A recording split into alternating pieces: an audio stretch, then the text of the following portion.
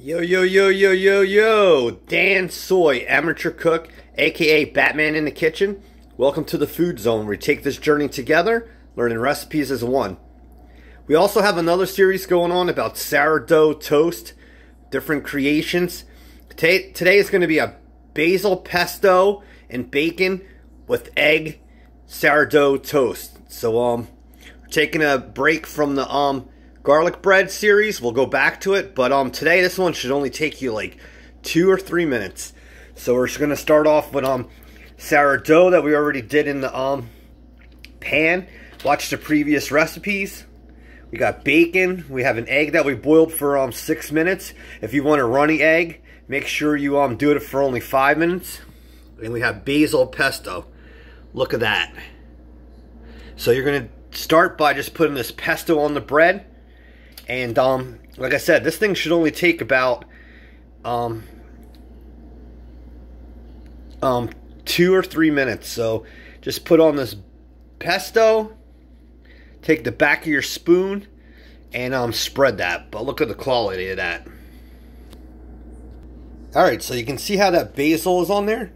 So take your bacon and put that on top of there. So use as much bacon as you want and as little as you want. But there it goes. And now we're going to cut this egg. Take your knife and cut it in half, and then you can cut the bottoms off and you just put it on top.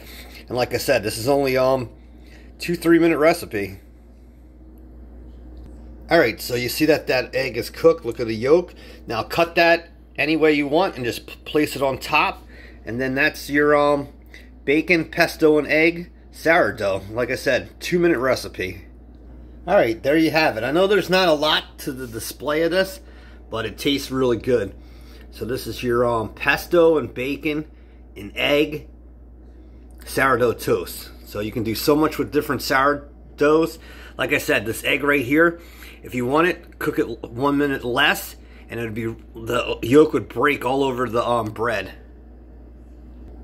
But that's how you do different types of toast. Sourdough works out really good because when you toast it, it gets really hard. So there's your upload. Thanks for visiting my channel. We'll be going back to garlic bread again and making different creations. And then after that, who knows where we're gonna go. I know I still haven't made the red clam sauce, but you can see that egg and bacon and the pesto's underneath. So you be safe. See you soon. Peace. Dansoy, amateur cook. Bye bye.